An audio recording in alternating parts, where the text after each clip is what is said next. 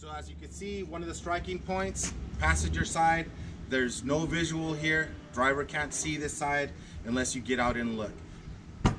Caution, we do make wide turns, and this is a perfect example. So here, as you can see, this would be a radius outswing incident. It's what we don't want. Take the time, get out and look. As you can see, strike point number 2, either you're gonna hit the mirror, front fender. Again, this truck makes wide turns. Rule of thumb is don't let your tail sail. Strike point number 3, worst one out of all of them. They're all bad, but this is on your driver's side. This is where you have the most vision. And if you're cutting it too early, this is what's gonna happen. You're gonna make contact with the truck that's right next to you or the trailer. So always remember, don't let your tail sail. Art for Safety Saturdays. Thank you and be safe.